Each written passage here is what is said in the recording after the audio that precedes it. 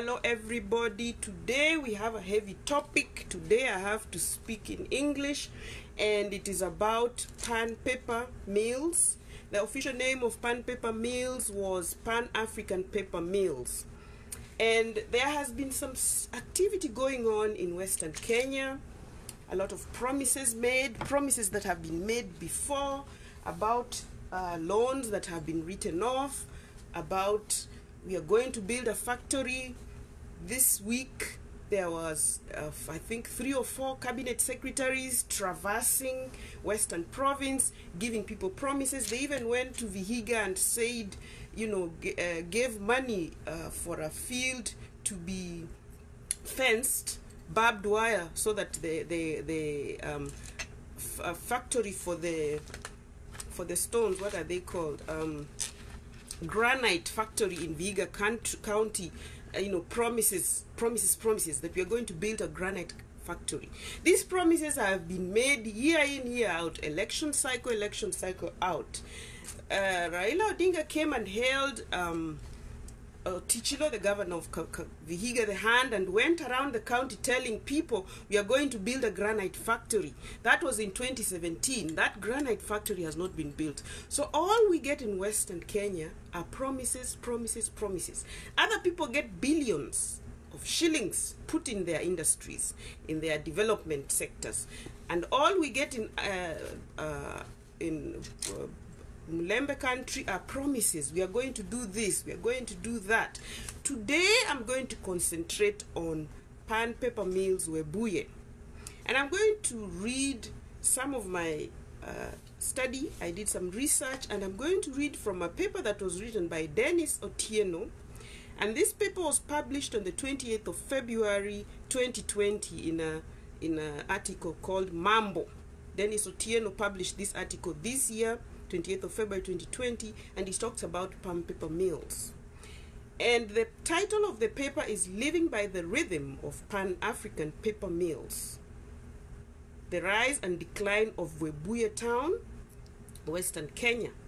And it is in a periodical called Mambo, volume 9 and section 1, 2020.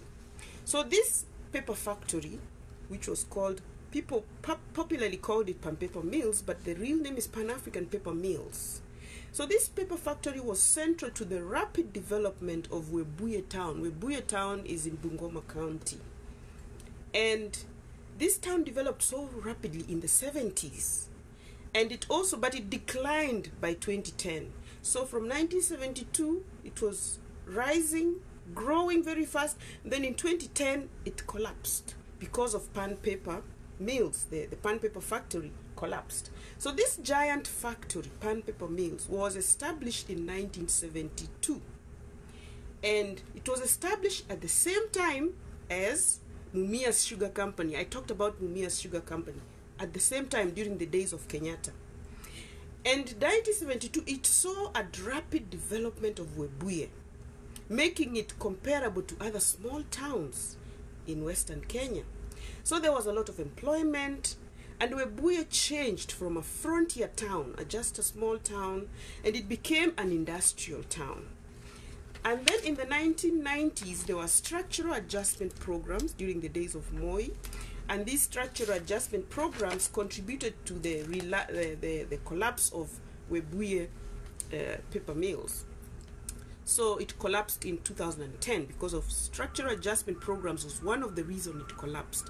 The other one was mismanagement and many other reasons. So the machines, the rusting machines were vandalized. People came and vandalized those machines. They were huge machines. They were vandalized and stolen.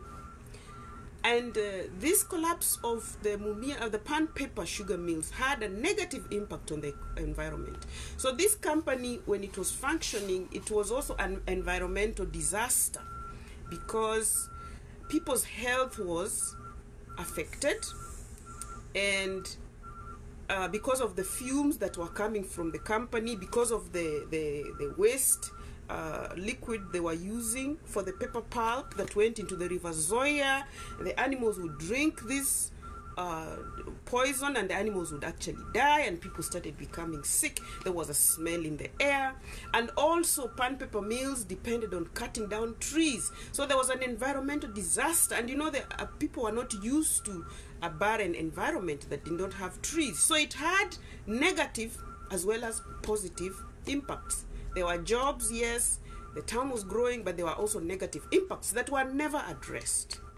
So when the people complained, the people of Webuye complained, pan paper mills decided to start reforesting. They started trying to grow trees to fill up the bare spaces.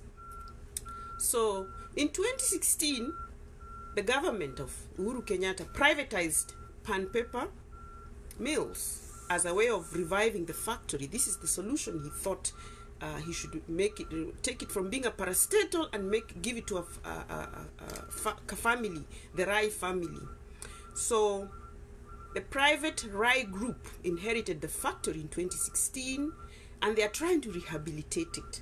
And the Rai family consists of Jaswant Singh Rai, Javir Singh Rai, and Onkar Singh Rai.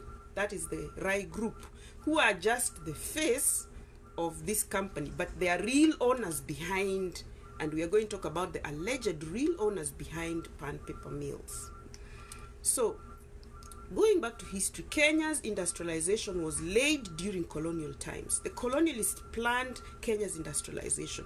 They planned the Ramisi factory in Mombasa that collapsed a long time ago. They planned Mumias factory during colonial times. They planned pan paper and many other projects in the country. They were planned during colonial times, but Kenyatta came and made them into reality because they happened during Kenyatta's time. Mumias Sugar, 1972. But those were things that were planned in colonial countries, but Kenyatta had some positive things that he did. He brought those plans into fruition. So 1972, Mumias, pan paper company, you know, kicks off, and Mumias also kicks off. Two huge companies that were very important to the people of Western Kenya. So during colonial times, there were industrial processing companies that were, you know, started. They were both agricultural and non-agricultural. I believe the fish processing company in Thika is one of them. So there were many companies in several places, and we talk about the fish company another day. So Mumias was established 1972. Pan Paper African Mills was established 1972. And pan paper was taken to Webuye because there was availability of timber in Western. There was a lot of forest cover in Kenya. So this town, because of a lot of timber, a lot of wood, the country developed a strong industrial base that was needed. So by 1972, pan paper was the biggest industrial complex in Kenya by 1972. And the largest paper factory in East and Central Africa. That is the same story of Mumias. Mumias was also one of the largest in East and Central Africa. So pan paper was doing very well. So as I said, originally the origin of pan paper mills was 1964, as feasibility study was done. And a factory was constructed beginning 1970 by the Kenya government. The Kenya government, in conjunction with an Indian company called Orient Paper Mills of India, they started this pan paper mills, and they were financed by the World Bank. The World Bank sponsored this program, but the same World Bank that sponsored pan paper mills, co-sponsored pan paper mills, because the government of Kenya also put some input, is the same World Bank that brought the structural adjustment programs that contributed to the collapse of pan paper mills. So 1,000 people were to be employed in pan paper mills immediately in 1972. 1,000 people, 1,000 men will support a lot of people. So that makes a big difference. Even here in America, if a company comes and says, I'm going to employ 1,000 people in a small town, it makes a big difference. So they were supposed to employ 1,000 people, and the materials were entirely grown in Kenya. The trees were being cut down in the Webuye area. And then the paper that was made was high grade, and it was produced and sold. It was produced and sold locally and overseas. So we used to export paper from pan paper mills. Now, we used to have trees. There were pine trees, there were cypress trees, and eucalyptus plantations. Pines, cypress, and eucalyptus plantations that were in Webuye and surrounding areas that produced this paper pulp. So initially, pan paper used to produce 45,000 tons, and then it increased it to 66,000 tons, and then it increased it to 96,000 tons by 1991. So it was growing by leaps and bounds. The factory was growing in its production. And because of this, please listen to this, because of these activities, industrial activities of pan paper mills, the country saved 8.1 billion shillings through, because of the sale of the paper mills, the country saved 8.1 billion shillings. And why did it save 8.1 billion shillings? Because there is no need for foreign exchange, because when there's money coming in, that means the country does not need to go and get foreign exchange elsewhere, because we are selling to Uganda, selling to Tanzania, and selling to other countries. So the country used to save money because of pan paper mills. The country used to make money because of pan paper mills. So we used to save large sums of money, and unfortunately the company now is dilapidated, and the state, it has some of the old stuff, are recalled, but still the problem has not been solved. So I don't know what happened to. It is alleged that the country used to make so much money that even Museveni was in support of pan paper mills, and I'm going to quote exactly what he said. So we saved 8 billion through import substitution, and we earned 407 millions in foreign exchange. That is the difference that pan paper mills made to the Kenyan economy. It brought foreign exchange and it earned money for the country because of exportation of paper. So the population of Webuye grew. Webuye had 3,000 employees. Some people even came from Uganda. Some people came from India. The big people came from India. So in its heyday, in its good times, Webuye employed 3,000 employees. Those are many people. There was rapid economic growth. And Madhu paper, because of Mumias Sugar Company, Madhu paper, which used to make the rosy and royal tissue paper, if you remember the rosy and royal tissue paper, they were only dependent on pan paper. They used the pulp and paper from pan paper to produce the toilet tissue. And Kenya was self-sufficient. We did not have to import toilet paper. Now we are importing all kinds of things that we should, including paper. So Madhu paper was doing very well. And Madhu paper placed Kenya on the East African map, in terms of toilet paper production. So you can see how Kenya was moving in the right direction. So initially, pan paper used to use the railway to transport the wood to the factory, and also to take the paper, to transport the paper once it has been manufactured. But instead of it now went back to the road transportation. And this is where I'm going to talk about SGR. SGR should have been built in Western Kenya because of big initiatives like this. But we go and build an SGR that does not make sense from Mombasa to Naivasha. Instead of building a rail system in Western Kenya, connecting Western Kenya to the rest of the country and to the rest of the world, because Kenya, through Western Kenya, you can get into Southern Sudan, you can get into DRC Congo, it is a gateway to many countries. And remember, Uganda is our largest trading partner. Uganda is our largest trading partner. So we need to have systems that get us through our largest trading partner. So that is why we need a leader from Western Kenya, a leader who understands. And that is Musalia Mudavadi. He understands economics. He understands that why is the Western region poor? It is supposed to be rich, because we are the gateway to the biggest economy, to the biggest to the biggest trading partner, which is Uganda. The next trading partner is Tanzania, you know. Those are the most important people to us. And now we have Southern Sudan, a new country. That is a big market. We have DRC Congo. You can drive by road into DRC Congo. We have Rwanda. We have Burundi. So why are we messing up all these things? So anyway, trade, because of pan paper, this pan paper trade expanded to Tanzania, it expanded to Rwanda, right now it is expanding to South Sudan and other countries. You know, the possibilities are limitless. However, the introduction of the structural adjustment programs during the days of Moi, they brought more harm than good. And this is what the World Bank did. The same World Bank that funded pan paper, same World Bank brought these structural adjustment programs.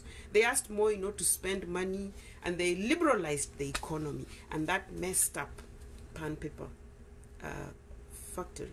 So this manufacturing sector really suffered because of the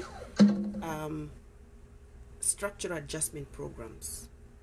So I can shorten this by saying the World Bank made pan paper mills and the World Bank destroyed pan paper mills.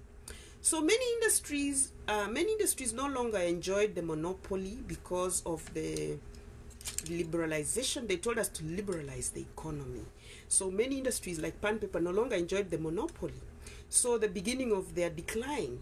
So the decline was also due to mismanagement. It's not just the structure adjustment programs, but there was mismanagement. Like Mumias Sugar, most of the loss of Mumias Sugar was due to the mismanagement of the CEOs. So there was a lot of decline. So 1992 structural adjustment programs led to the collapse of pan paper in 2009. So the management that was contracted from India bought the largest shares and they abandoned the factory. They bought the shares and abandoned the factory. As debt started to mount, they ran away. And Webuye declined to poverty. Webuye declined into hopelessness. Over 3,000 people lost their jobs. And those are very many people. So, and it is not just jobs, it is also small industries around, you know, people who are selling food and, you know, housing. So many sectors suffered. So on the environment, the indigenous Kakamega forest was turned into barren land. So those are the negative effects of pan paper.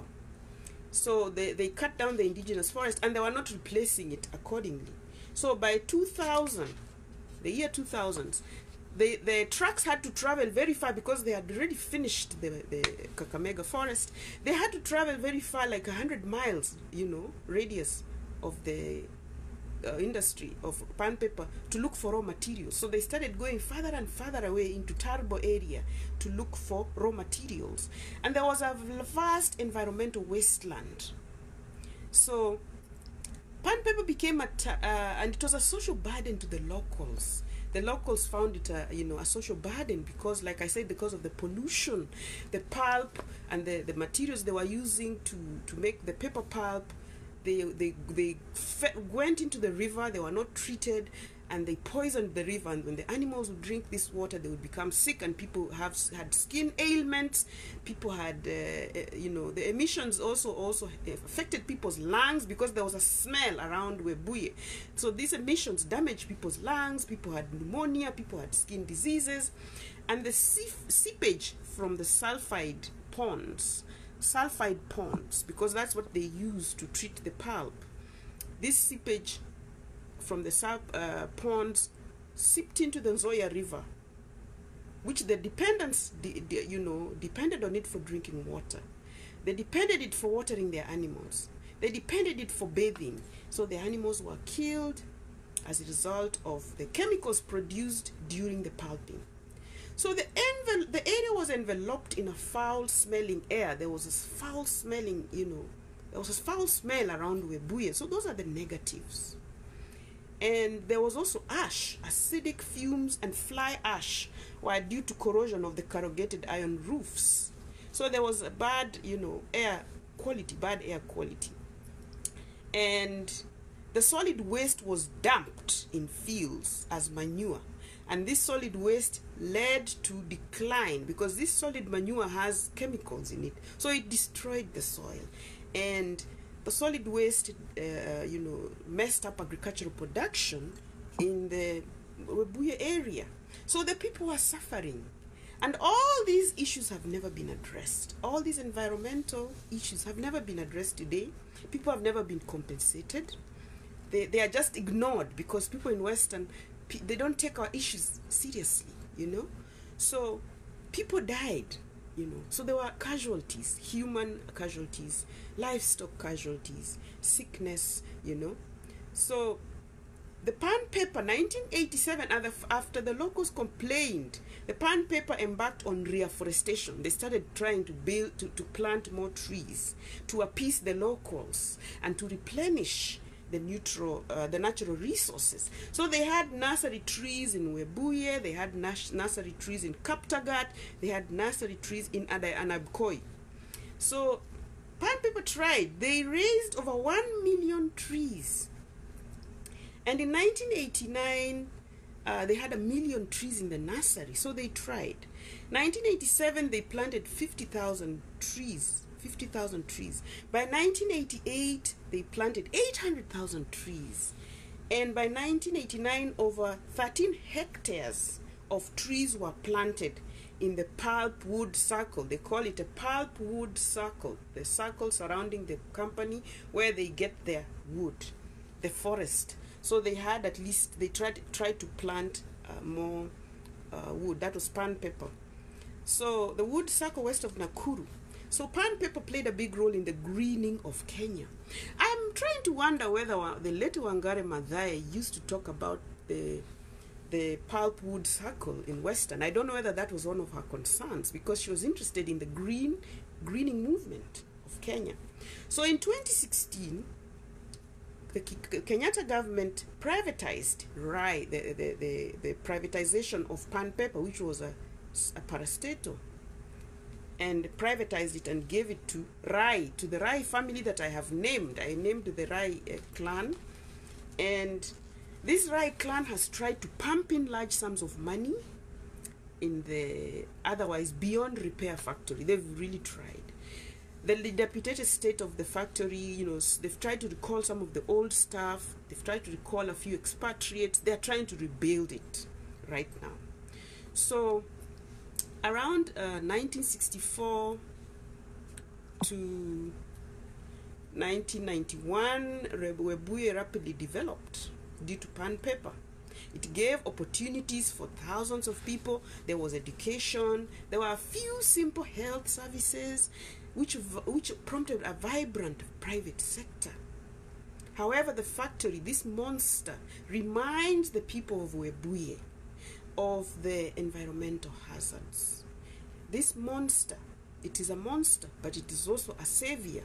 It reminds them of the lives that were lost. It reminds them of the environmental pollution. It reminds them of the stress and the deaths. It reminds them of agony and misery. So as much as we are crying, we want our factories back, these environmental hazards have not been addressed. And we have NEMA, National Environmental Management Agency, that is not taking care of all these problems, because there is a way industrialists can clean the environment. There's a way industrialists can clean the toxic waste so that it doesn't affect the locals. But you can see from what I have said, they were careless. They were just dumping stuff all over, dumping the raw waste material on people's land. They were dumping the sulfide ponds, putting it into the Zoya River. They didn't care. But there are measures that industries are supposed to take. So when they have given this company to the Rai family, is the Rai family going to follow the NEMA laws and regulations, or are they going to ignore it? That is my concern. And where are the lawyers? We need an army of lawyers in Western looking for the environmental lawyers. We have them. I know because I helped Kennedy Ogeto when he was writing his master's thesis, and I remember he was dealing with environmental law. So we need lawyers to go to Western Kenya and save our people.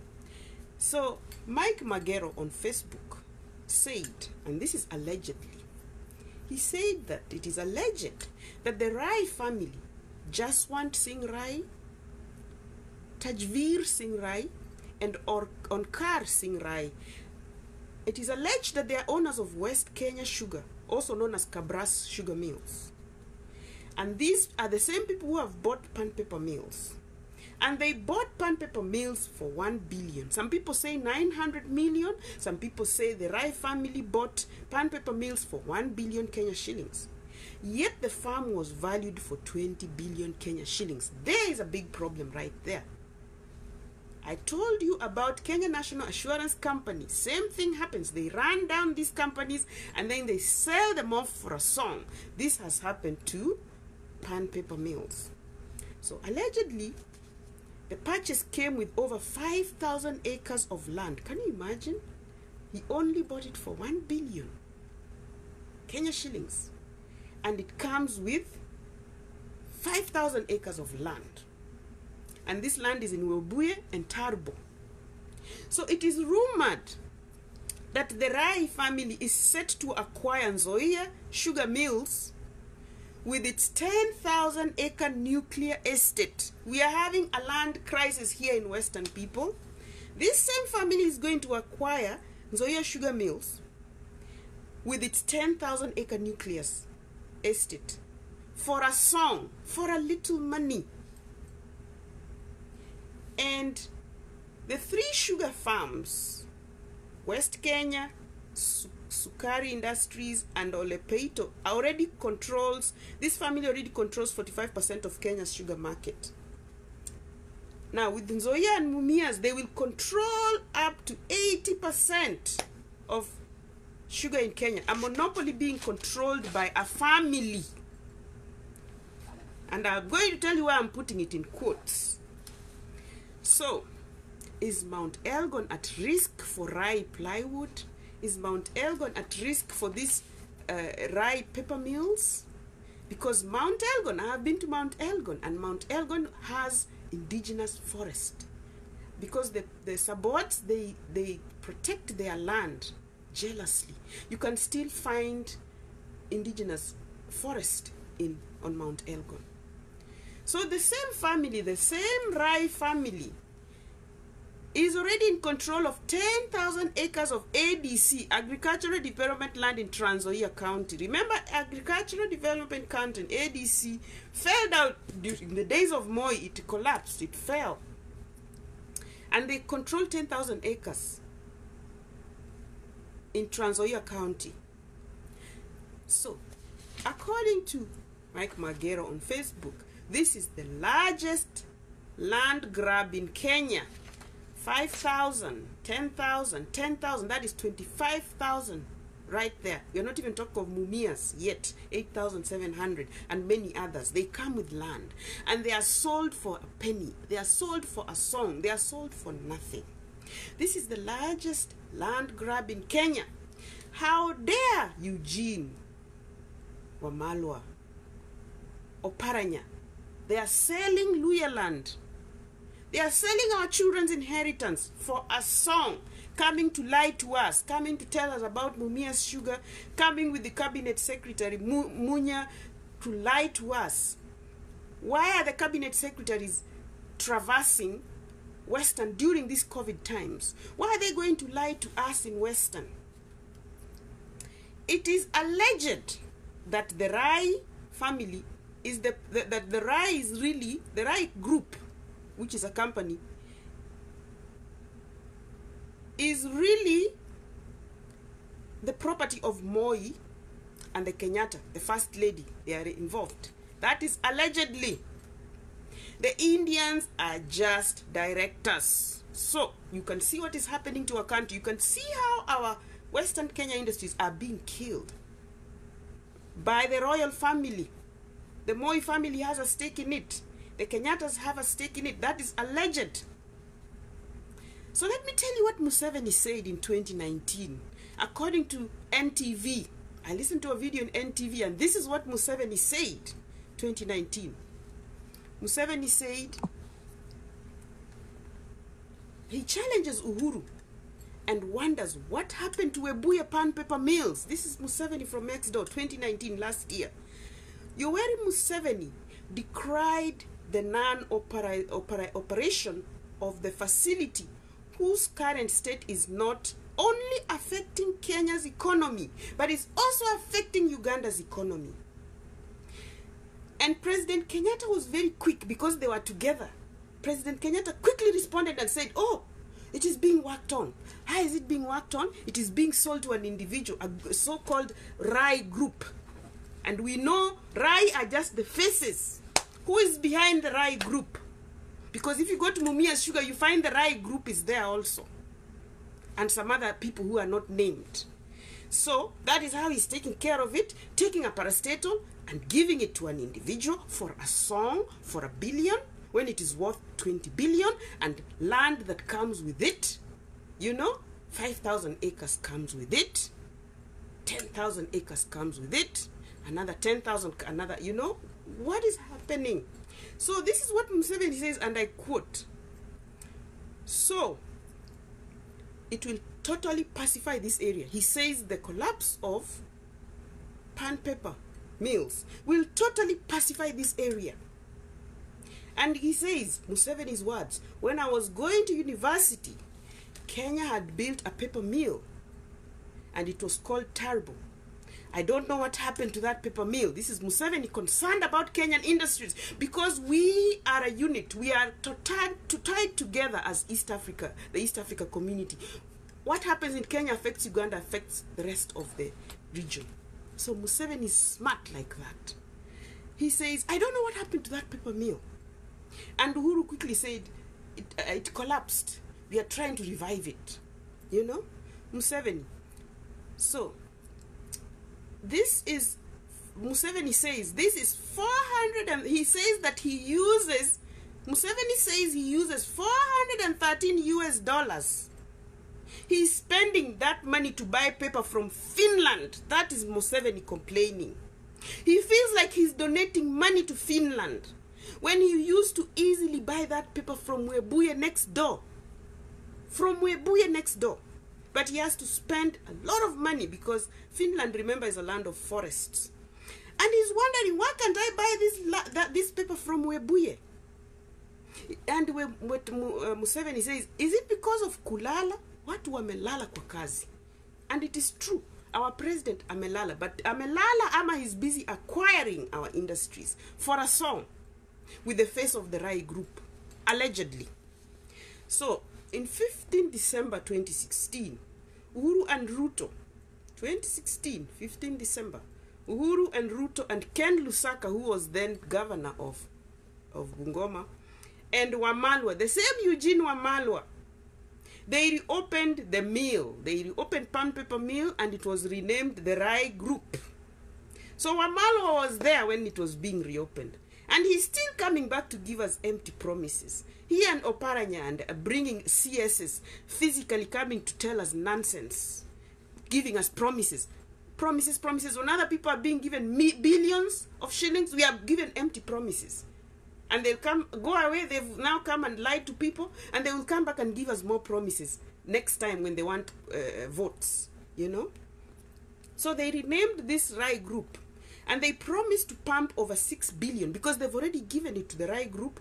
They promised to pump 6 billion. That is a promise. 6 billion to revive the facility.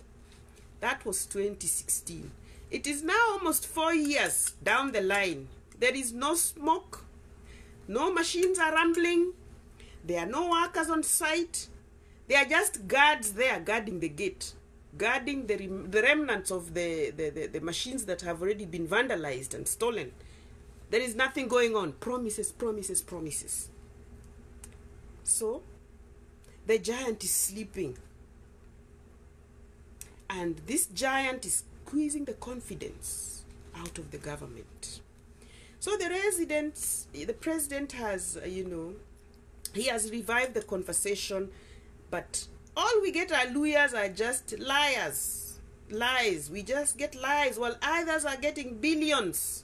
I said Otichilo stood on one of the things he stood on his platform was, he said he's going to build 2 factories, 2 granite factories in Vihiga. Those factories have not been built. And then these CSs, Munya, and the transport CS, these quacks, they call themselves professionals, but they are quacks. They come, and the best thing they can do in Vihiga is buy barbed wire, and that barbed wire is meant to fence the area where they're supposed to build, the imaginary granite factory. So I'm very upset. I'm upset that there are environmental crimes that have been done to the Mulembe people in Webuye, and nobody has stood up and asked for them to be compensated. Land is taken away from the Mumias people, and now they want to sell Mumias and give away the land that the people of Wanga, the Abahui, gave that land. They did not sell it. They leased it. Nobody has paid them since 1972 for the lease of that land. The lease expired after 30 years. Nobody has given the money for the lease, and nobody has bought it because it still belongs to the Abahui people of Wanga. But somebody wants to sell Mumias with 8,700 acres of land. There is a problem in Western, and I am not happy about it. And something needs to be done. We need lawyers on the ground. We need to go and protect the people. We need environmental NEMA to do its job so that a company is not allowed to destroy the environment. They should come. This is the 21st century. There are ways you can treat that waste, treat that sulfide, whatever it is. There's a way you can dump you can get rid of your waste. And we don't have to use trees. There is another, I think, is it jute? There is a plant that grows faster than trees. We can plant that, maybe even subcontract farmers to plant that plant. I'm going to look for it. I can't remember what it is. I hope somebody can. There's a plant you can grow, and that plant can be used to produce paper. We don't have to deforest our forests. So Luhyas, we are given we are shortchanged. And when I talk about Luhya unity, I know what I'm talking about. When I talk about coming behind our brothers who care about us, I know what I'm talking about. We need to support Wetangula. We need to support Mudavadi. And we need to also make them accountable and tell them to stand up for our rights. Because Eugene Wamalo is not standing up for our rights. I don't know, is he a Luhya? Oparanya is not standing up for our rights. Otichilo is not standing up for our rights. They are interested in their own positions. They are interested in being, interested in their party leader, or in Democratic Party. Are they interested in the Luhya people? There is a problem, and I'm not going to keep quiet. I'm going to make a lot of noise. We need people to go on the ground and make sure, even if Rai Group has been given a pan paper, they should go by the environmental standards. They should not poison the water. And we should move into the 21st century. There is a plant you can plant that can be harvested and made into paper. We don't have to go using 21st century methods. 19th century methods in the